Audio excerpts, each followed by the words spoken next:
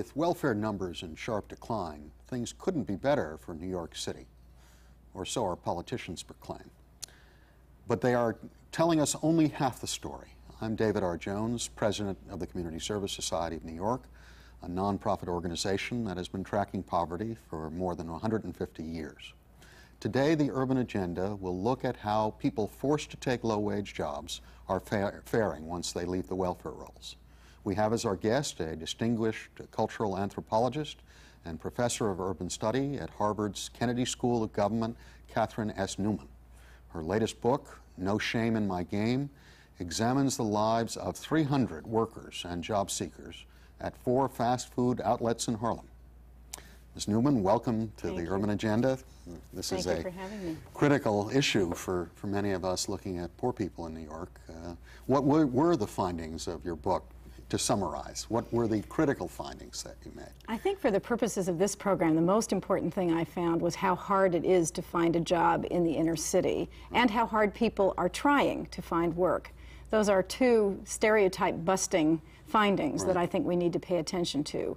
In Central Harlem, in the fast food industry, there are 14 applicants for every available job. And that's a long line of people standing out the door who are going to be disappointed, who will not get those jobs. And as a result, we see wage stagnation, which would persist if it weren't for increases in the minimum wage that are mandated. Because with so many people looking for work, there's no real incentive for wages to rise. So you have a permanent group of people who are held down in the category of the working poor. Well, of those 14 to 1, what were the characteristics of those who didn't get the jobs? Well, one thing I found out was that they were experienced workers. They had experience These before were this? not new entrants to the labor market. These were people who had already clocked several years' worth of work experience. They had applied for an average of 7 to 8 jobs before they came looking for these fast food jobs, which are really at the bottom of the unskilled labor market. They were people who had somewhat less education than those who were successful at getting the jobs. But remember, the jobs themselves that they were after were entry-level minimum wage jobs. These are the jobs we typically associate with teenagers who are just starting out in the labor market. I found that in general, adults were better able to get those jobs in Central Harlem. So the youngsters who are looking to get a foot in the door and establish a track record were having a very difficult time doing so. Now, the time for this study actually was before the first bite of welfare reform. That's right. In fact, this study had nothing to do with welfare reform. My interest was in shifting our definition of poverty, or our public perception of poverty, away from welfare and toward the working poor, who have always been larger in number than the people who are on public assistance. Well, clearly the working poor, with time limits coming up in December of 2001, will be the only way that people can sustain themselves. But they've been with us for a very long time. We just haven't been very interested in their lives. Now talk to me a little bit about benefits. I get my job at the fast food place. What kind of benefits am I entitled to once I get that job? There are no benefits associated with these minimum wage jobs. And in fact, you may lose benefits that might have been given to you when you were on public assistance. So Medicaid becomes much harder to get because now you're earning too much to access Medicaid, and it's not much that you're earning. Right. So you have no benefit, no vacation, no medical care, nothing is associated with these jobs. But you do have a regular income, and you have the dignity of being a worker, and that's not an unimportant quality for these people. Now, you're not unionized, obviously, so if you can be terminated on the spot? Yes, and in fact, what I found was most people lost hours before they lost their jobs. So the jobs just became unviable. If you start out with a part-time job and what you really want, what you're really desperate for, are full-time hours, instead you sometimes find your hours are cut, as if the custom will not bear enough. So when we look at, there's been a lot of discussion about how robust the New York City economy is, driven by Wall Street.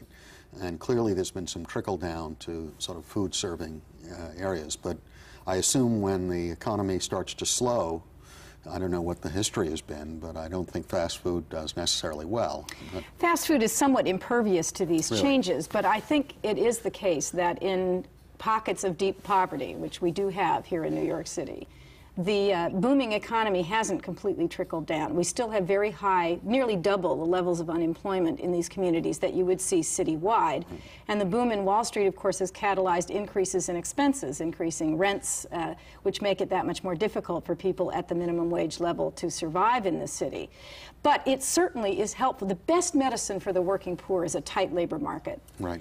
The problem is it's not so tight, or it's not tight everywhere. And if we see rising opportunities for people who are well educated, who are in the high-tech industries or in the financial services industries, that doesn't necessarily have a beneficial effect for people at the very bottom of the educational scale. Give the audience a profile of one of the 300 people you talked to. I mean, first of all, were they willing to talk so easily about what they were going through? Well, the one, key benefit of being an anthropologist, I find, is that people, ordinary people, are very happy to talk about their lives. No one ever asks them how they feel about anything or what their experience has been like. And so if you do make an effort, in general, I found people to be quite willing. And both the business owners that I studied and the workers and the managers were actually quite open with me and my research team. Let me tell you about a few of them. I'll start with Kaisha. These are all, by the way, fake names, so to speak, to protect the privacy of the people who were generous with their time. Right. Kaisha was 21 years old when I met her. She had been working for 5 years for a fast food restaurant. So she started working when she was underage. She lied about her age to get the job. She actually works 2 jobs. She works there, and she also has a job cleaning up around the housing project where she works, because she needs 2 jobs in order to support her son. She lives with her mother. Her mother has been a welfare recipient for about 25 years now. And so this is a typical arrangement. People who are on welfare often have workers in their households, and low-wage workers often have access to someone who's receiving benefits, because neither welfare nor a low-wage job will permit people to survive in an expensive city like this. It takes a pooling of that income in families in order for the families to survive at all. So Kaisha had been working for 5 years. She was earning about $5 an hour after 5 years. That is to say, that was it. The bounce you get for staying long-term in one of these jobs is very modest indeed. There's really not much payoff until you reach a managerial level.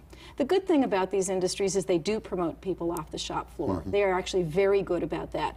But you can only promote so many people. Most people come and go in a cycling pattern. Kaisha, however, had stuck it out and had been there a long time. She was supporting a child who was about 2 years old when I met her. The child's father was also contributing support to that child, although he didn't live with the family. And that's an important finding. Men who have jobs are much more likely to provide support for their children, and this young man did so consistently to his child, even though he didn't live with him. She was someone who was faithful to her job, who actually felt like the job was the center of her life. Now, this sounds odd to us, thinking about a fast food business, but the truth is that's where her friends were. That's where the people she trusted were. And so even when she had days off, she came into work. And people would say, Kaisha, don't you have something else you'd rather do? And she'd say, this is where I'm happiest, where I'm working. So one of the things I found in this book, and was true in all of their lives, was that work was really central to their sense of dignity and purpose in life, even when that job was something that was stigmatized by the rest of the conservatives are right, and I think many of us in the sort of welfare do-gooder side have agreed to that. It's certainly my memory of growing up in Bed-Stuy is the same. The notion of work was everything. Here's where I think the conservatives go wrong, and maybe the liberals go wrong as well. We have assumed that that ethic was dead in the inner city. And what I found was that inner city families are about as mainstream as the middle class families commuting into the city. They want the same things for their families. They don't have the same opportunity structure. They don't have the same education. They face some barriers that others don't face, racial barriers, educational barriers. But if we're just talking about what they want for their lives, what they want is a decent job. And they're willing to work harder, perhaps, than some of the rest of us do at jobs that pay less to get there. And tell me, what about health benefits? How did Kaisha and her family deal with that? Kaisha spent many a day in the emergency room because she no longer qualified for Medicaid. She had quite a struggle actually getting her child onto Medicaid. She did finally do that. And she had some serious health problems, and this is true of many people who are poor, including the working poor. Chronic illnesses like diabetes, asthma for children have been rising in poor communities. But health care was not readily available, and so she would have to pay for it out of her pocket. And she didn't have a regular doctor. She would be in the emergency room. And that made these conditions probably that much more threatening. And she had to take off from work, I assume. You don't get paid for Often she help. had to take off from work, or she just had to fit it around her schedule. But more problematic was what it cost her. It was significant. And the quality of the care. This is not someone who's getting preventive medicine. This is someone who's getting emergency treatment. And what about the child care arrangements for her child? How did that work? Well, this was quite interesting. In her family, her mother, who we could say has been on welfare all of this time, really might be thought of as a state-funded child care worker, because what her mother was doing was taking care of Kaisha's child along with her own children. And this is what many working poor families have to do. They rely on people who are on welfare, who are really an unregulated labor force in the child care industry. Or the kindness of friends. They tend not to use formal child care agencies. They are somewhat suspicious of the quality. Often they just don't know about what's available to them. And child care is a very big problem because these jobs tend to have rolling shifts, night obligations, and you can have everything worked out child care-wise, and then it'll all fall apart when your schedule changes. And that is a very serious problem for the working poor. When you talked to her, what was her vision for the future? Where was she going? What was she trying to do for her family? The future was a very cloudy one from her point of view. What she really wanted was to become an independent adult. But I found this to be typical of people who were in their mid-20s and working these low-wage jobs. They really couldn't see when they were going to be able to break free of their natal families. They were dependent for child care on their mothers. They needed a roof over their heads because they really couldn't pay for that. So Section 8 housing was very important, but wasn't accruing to them personally. Right. And so this issue of adult life, adult independence, was weighing very heavily on them, and it made the future very difficult to predict. For the young women, many of them wanted to get married. That's what they wanted. They realized if they got married, they would be able to pool income and have something closer to an adult life. But that, sometimes that worked and sometimes it didn't work out. That's what Kaisha wanted more than anything, I think. She wanted to get married. Why did you choose this particular industry? I mean, as you looked at low-wage jobs, there's garment industry, there's healthcare work. Why fast food? All of those other industries are important, and there needs to be many more books like this one that investigate them. But if we were thinking about what is the prototypical low-wage job, and I don't just mean what people think of in a stereotyped way, but just at the numbers, we would find the fast food industry is the largest employer of entry-level workers, and it's by far the largest employer of minority youth. Now, I thought I was going to be looking at youth. It turned out, as I said, youth had a hard time getting these jobs. But I chose this industry because it actually is representative in an important way of the low-wage labor force, but it's not the only industry where this is the case. Had many of the 300 been on welfare before coming into the fast food industry? About a quarter of the total population had someone in their household who was receiving public aid, but that could be SSI, right? That could be all kinds of Social Security. So actually, this was a group of people who had had episodic contact with the welfare system. Some of them had. Most of them, however, were very firmly attached to the labor force, but at the low-wage level. So, and now we're on the eve of a new experiment. That's right. I assume if you're distanced from it, you can feel it's experimental. We're going to sharply diminish or eliminate benefits to large numbers of people after December of 2001. What does your study seem to indicate for that kind of transition? How smooth or rocky is this going to be? I think we have a difficult time assessing this. First, we aren't really collecting the information that we need in the city to assess this, and we need a better information collection system just to be able to answer your question accurately. But here are the things I would predict will be positive and the things that will be negative. On the negative side, if you already had a 14-to-1 ratio of job seekers to people who were successful getting jobs before welfare reform, this is the labor market to which most long-term welfare recipients will turn when they look for work. And I would predict that they won't be absorbed in it. Job seekers were not being absorbed in this labor market to begin with before we had welfare reform. If you compare, as I do in the book, the qualifications of long-term welfare recipients with the qualifications even of the unsuccessful job seekers in my book, you find out long-term welfare recipients are less qualified. They have less education. They have less recent work experience.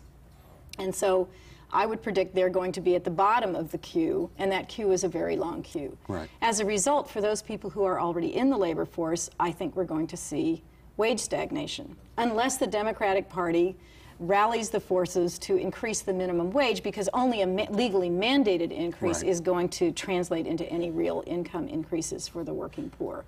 I think as well, I am concerned about what will happen to city services that make it possible for the working poor to go to work. For example, child care. Even though many of these people were in the unregulated family side, those who had formal child care, I think may be at risk because the city has an incentive to take people off the welfare rolls and provide them with child care. And they deserve it. This is not a question of who deserves and who doesn't deserve. But there is an incentive built in there because they want to see the rolls decline.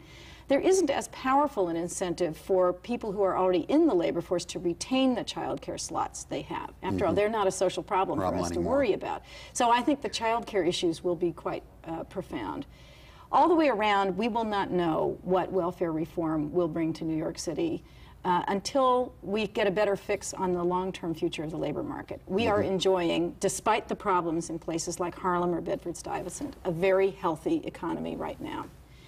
In general, what goes down usually comes up. We have had no experience with these long-run booms that didn't come to an end at some point. And then we will see, I think, what we've really wrought with welfare reform. I think it's hard to know right now. If suddenly the Democratic or the Republican Party gets a major set of religion and puts you in a policy-making position to handle the transition, what would you focus on based upon your study? I think two things I would focus on at the outset are increases in the minimum wage and increases in the earned income tax credit, which is by far the least expensive, least bureaucratic, and most effective way to put more money in the hands of poor workers. We do need to work on job creation because merely enhancing the wages of those who are working will not provide new jobs. I think the jury's out on the incentives and programs that we have, like the redevelopment zones and the empowerment zones, but I'm hopeful about what they might bring. Certainly in Central Harlem, we have seen some major commercial development that simply hadn't been there for the previous 10 years. We'll have to see how that pans out. What about the notion of trying to actually focus on job creation that is for the low-wage market? We haven't in New York for since the 60s, I think, the last real efforts to support sort of semi-skilled and unskilled manufacturing. What about those ideas? Have you seen in your studies any parts of the nation where there's... The only places where I've seen a revival of manufacturing are in the Midwest, where there has been a resurgence of manufacturing, and those jobs do tend to be higher wage. However, manufacturing jobs now also require more education and skill than they used to. Well, let's talk about that. They require quality control skills. Workers on the line in the auto plants now are expected to be able to do some kind of statistical control work, which was absolutely unheard of 15 or 20 years ago. Right. If you look at books like The New Basic Skills, you'll see that there is now extensive testing of workers coming into manufacturing industries, and it will be difficult for high school dropouts to get those manufacturing See, jobs. I don't think the public recognizes that change. No, I don't think they do, but it's very powerfully there because our factories are more productive and they're using more technology, so we now need workers who know how to use that technology. I think we need to focus on job creation at the low end, but we also need to understand the low end needs to be a stepping stone to something better. Unlike many of my colleagues on the left, I actually think these low-wage jobs that I studied are important, and that they provide an opportunity for people to get in the front door, and that is not a crime, and that the employers who offer these jobs should not be vilified or treated as if they're simply out to exploit the workforce. I don't believe that. Right. The problem comes when people try to platform off those jobs into something better. That's where the breakdown occurs. And how would we go about fixing that break? I make some suggestions in the book about ways to bring employers together who have both low-wage jobs to offer and better jobs to offer, to try to create what I call an employer consortium that I think would be a very low-cost switching system, or boot camp, if you like, so that workers who've proven themselves in jobs like these fast food jobs can be passed along, so to speak, to employers who have something better to offer, and actually have to invest a lot more in training their workers, hence to have recommendations that they trust from fellow employers at the low-wage end will ensure to a greater degree that employers up the scale will have people to bet on that are a good bet. Well, sure, the employee that you mentioned, Kaisha, who put in 5 years and comes to work on That's her right. holiday, would be a prime employee Exactly. subject to training. But if you as look well. at who Kaisha knows in her private life, who Right. could help, as she says, hook her up to a better job, it's interesting what you find. Yeah. She knows lots of people who have jobs just like hers. Right. Those people cannot help Hook her her up. move up. They can help her remain employed if she should lose the job she has, but they can't help her move up. She also knows people who have much better jobs. Her grandmother has a much better job. Her mother is on welfare, but her grandmother works for the post office, and her grandmother is a homeowner. And this is something I found not unusual among the low-wage workers in the inner city. They are not from necessarily persistently poor families. Right. They are the downwardly mobile younger generation whose grandparents benefited from the increase in the public sector in the 1960s and the Fair Wage Act. So she does know people who have much better jobs. Many of her relatives do, but they're in sectors that are shrinking. So the fact that her grandmother has a better job means Kaisha has real aspirations and knows what it would look like if she had a much better job. But her idea of a much better job is Con Edison or the MTA or the post office, the places where her older relatives made it into the black working class. We at Community Service Society have been very concerned with, there's been a move towards downsizing in municipal government that has targeted just those areas where African American and Latino workers have just broken in, Right. particularly in the social services and healthcare, while police and fire have not been touched, actually have seen some modest growth. And those, of course, have long traditions of not accepting people from different groups. So it This really... is a very serious problem, as you say, for the people who hold those jobs in public service. When you then look at new generations, they don't even have a chance to get those jobs, but they want them, and they know what a good job looks like because they have friends and relatives who have them. Anyway, the point is, I think if you were to rely solely on Kaisha's private network, you would not see much upward mobility for her. Right. But if her employer could pass her along and got some modest compensation for doing so, to an employer up the road who has a better job to offer, that employer up the road would have gotten a recommendation he or she could really trust. And a years of worker who had service. really proven herself. And in exchange, Kaisha's boss would be able to offer the next person who knocks on the door a future that might not be in his firm, but might be in another firm. So I describe at some length this system of employer consortiums that I think could help. And are you going to follow up your 300 at some point when you Yes. get more funding? Or I actually am following them Okay, up what's already. happening with that? Well, we did a restudy of both the workers and the job seekers Right. 4 years after my first contact with Right. them. The good news is about a third of these people are doing very well. They're earning more than $10 an hour. That's more than double the wages Right. they had when I first met them. About a third are in steady state. They're still employed, they're still steadily employed, but they have not seen a lot of wage growth. And about a third are in trouble. They're bumping along the bottom of unemployment, of welfare receipt, and low-wage work. The group that's at the top, I like to focus on them because I think it's important for people to know that there are success stories out there. But when we look at what made them successful, we find that either they were promoted internally in the fast food industry, which is very good about this, or they found a connection that helped them get a unionized low to medium skill job. So now they're working as porters in the porters union. Well, that's a unionized job. That's $14 an hour, and that carries benefits. So the most successful of them were able to hook on to a unionized job, which returns us to the question of unions and what happens to unions in the city. If those jobs should end up being less unionized, I would expect to see those wages fall. But for the group that actually found unionized low to medium skills jobs, this is a success story. And as you look around the country, are you seeing, is New York being replicated in the other places you look? Are you seeing the same kinds of scenarios, or is the labor market so tight in other parts that you're really seeing wage growth? You do see wage growth in places like Milwaukee, which have under 2% unemployment. Although even in inner city Milwaukee, you see problems. Andrew Cuomo and HUD released a report just 2 weeks ago called Places Left Behind in the New Economy, and it documents the fact that we still have a significant number of communities in the United States, I believe they focus on 150 in particular, where there is still significant poverty and some evidence that poverty is increased rather than being rocketed along with the growing economy. There is no question that for all of us, a growing economy is the best possible medicine for the working poor or for welfare recipients. But it doesn't evenly affect everyone. What about language barriers? Talking about, did you see in your 300 in the follow-up problems of people who were having difficulty? Yes, I studied a lot of Latino workers, Dominicans and Puerto Ricans here in New York. They were quite successful at getting jobs. They were sought after by employers. In particular, immigrants were sought after. And this is true of black immigrants, and it's true of Latino immigrants. Employers really think they are high-quality workers and work ethic. And have a powerful work ethic. But when we look at their mobility patterns, that's when we begin to see some of the language barrier problems. Now, in some communities, like Washington Heights, for example, you can be almost a monolingual Spanish speaker and move up quite a ways because there's a whole enclave there of professionals who are Spanish speakers, teachers, social workers, private industry, factories, and so on. But if you need to break out of that enclave and you don't speak English fluently, it can be a problem.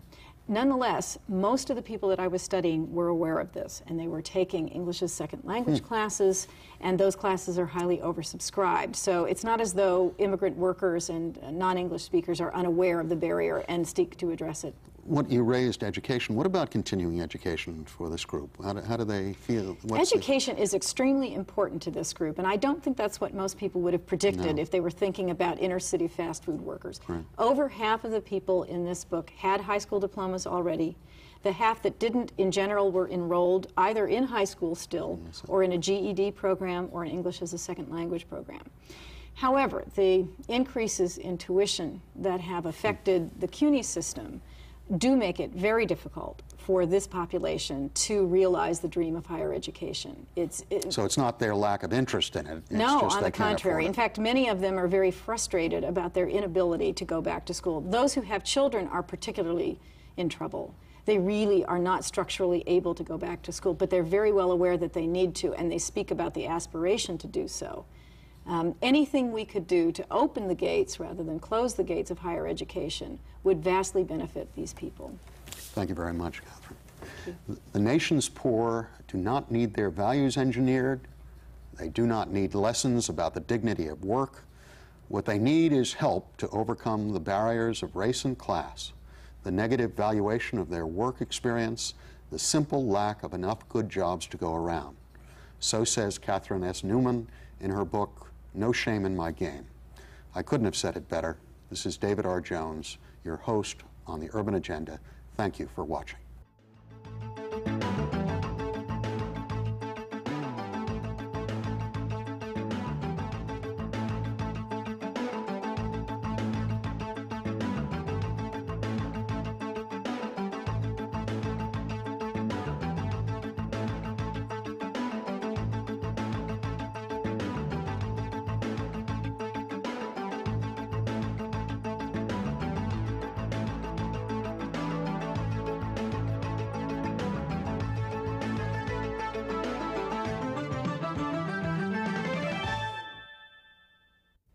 To comment on the Urban Agenda or for more information on CSS, contact Community Service Society of New York, 105 East 22nd Street, New York, New York, 10010.